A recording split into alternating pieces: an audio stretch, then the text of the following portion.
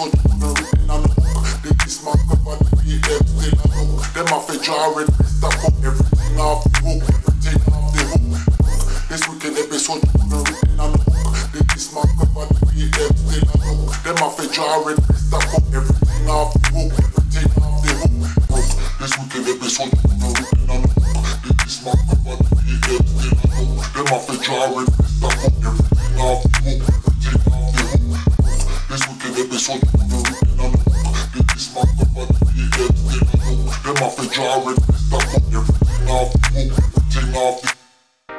off the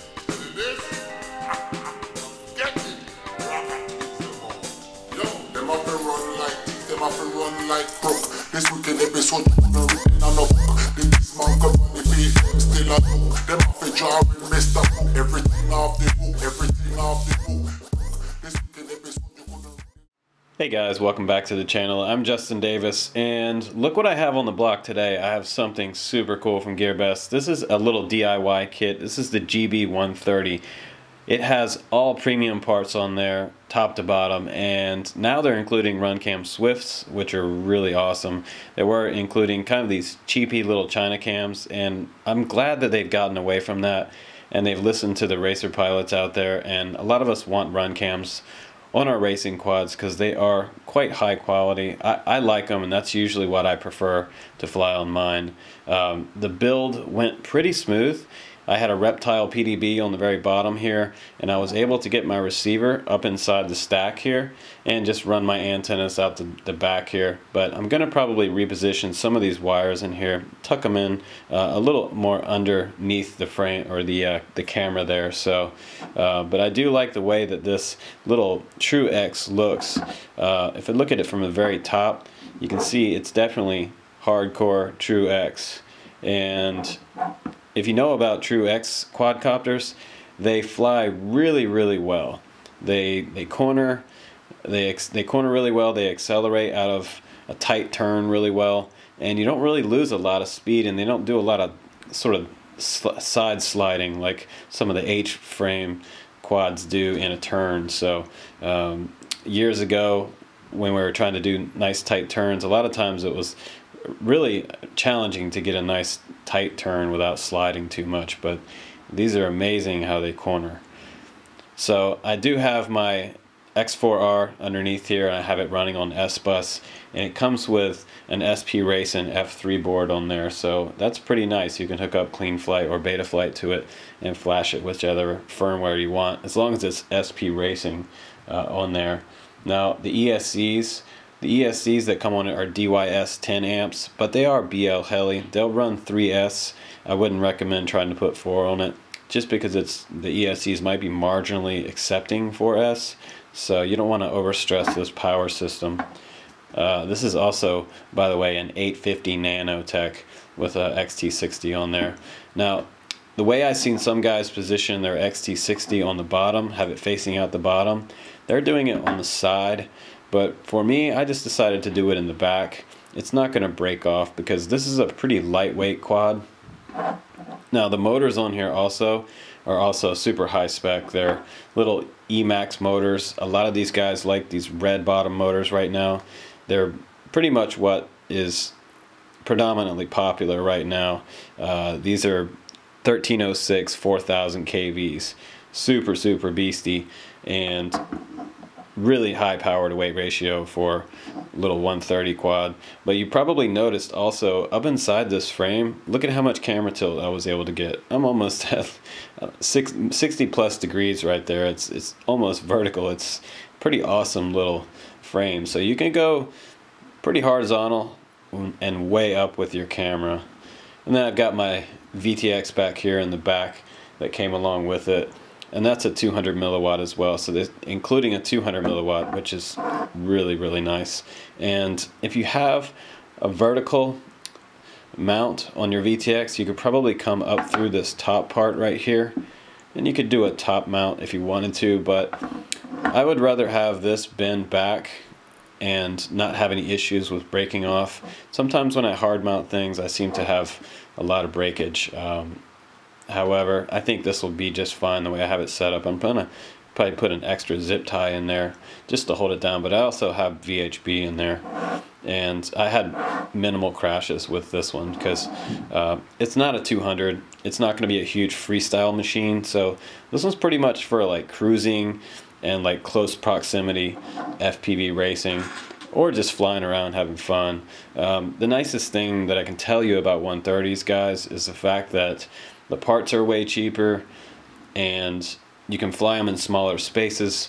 They're probably just as noisy as some of the other ones because you have a pretty high revolution of this 3x3 prop that comes along with it.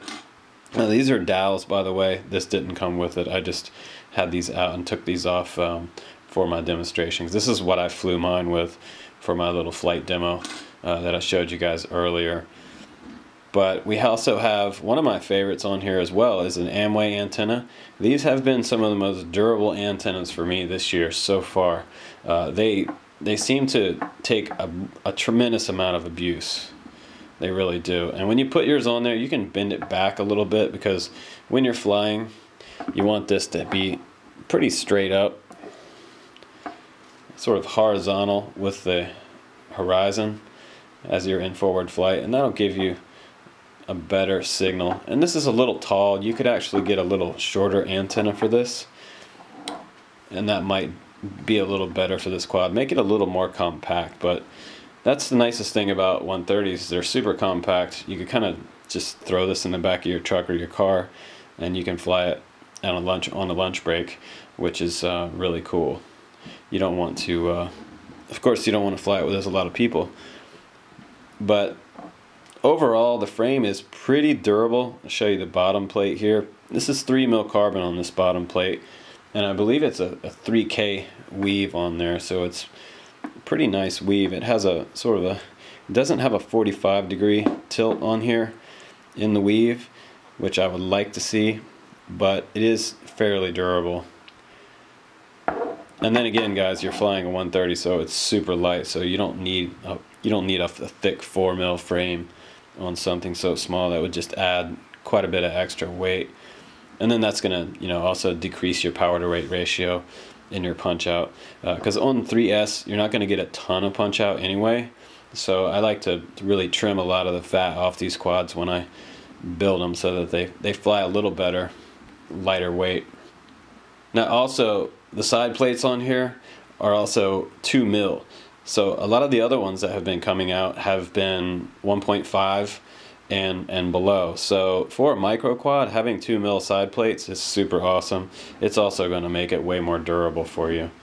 So I'll go ahead and sum this up for you, and I'll talk about some of the things that I really like about this quad, and I'll also talk about some of the things I don't like about it, what I'd like to see in future versions coming out from GB quads or GEP RC. Now, this quad would be super cool if it had detachable arms. This unibody is just fine, but and for the weight, you don't really need detachable arms, but it would be nice if it had if I broke an arm, that I'd be able to just put another arm on there instead of replacing the whole bottom plate. But let's talk first about stuff I like about this quad. The power to weight ratio with these EMAXX motors, super good. Nice punch out, really tight rolls and tight cornering and acceleration out of the corners. So you're going to get a nice racy quad out of this one. Now, like I said, it's not really a freestyle quad, but another thing I like about it is the fact that you can have a ton of camera tilt you can have mild to wild. You have plenty of room for plenty of tilt, which is super nice for trying to do some big power loops and things. Now the antenna setup on this one, I'd like to see this one somehow redesigned so that we could sort of get a little more clearance back here, and maybe some kind of back plate coming off the back here would be nice if they included an extra piece of carbon back here that came out and supported this underneath here, because I do have a little bit of hangover back here, and you know, hangovers are never good, so that does induce breakage in some crashes, so you want to watch out for that. The ESCs seem to be fine for this power system. I would like to see maybe boosting these up to 20 amp ESCs, because now 130s are starting to include 20 amp on here, and we can much more easily run 4S. So the next version of this, the next DIY kit, I'd like to definitely see some miniature 20 amps come along with this, and some motors that can handle that kind of voltage would be super nice. I believe these EMAXX 1306s can handle 4S, so, but we're going to have to run around a 1000 milliamp 4S battery on here. You don't really want to go above 850 or 1000. Now, I like the kit itself. It was super easy to build. I didn't have any problems putting it together, and in the past I've hated building 130s because they're so tiny and it's really difficult. You have to use a magnifying glass to get in there and try to get some of this stuff soldered up, but this one kind of builds like a big quad, which is kind of nice for me. I like the larger size quads myself, 180s and 200s, so kind of shy away from these 130s this year quite a bit, but the last couple 130s that I've had in, I've really enjoyed. So now, yeah, and that's about it, you guys. As far as pros and cons and the things I like and don't like about it, I would definitely like to see some changes coming to the next version of this one. Maybe some of the stuff that I talked about would be nice to include on the next one. Maybe even seeing like a JST or a XT. I believe the smaller version of the XT60 is an XT30 would be nice on here. Just a little smaller connector. This is kind of large for this quad, but if you're running at 4S, it's kind of nice to have a larger connector on there. But that's about it, guys, for the GB130. It's a super fun little quad. I enjoyed it.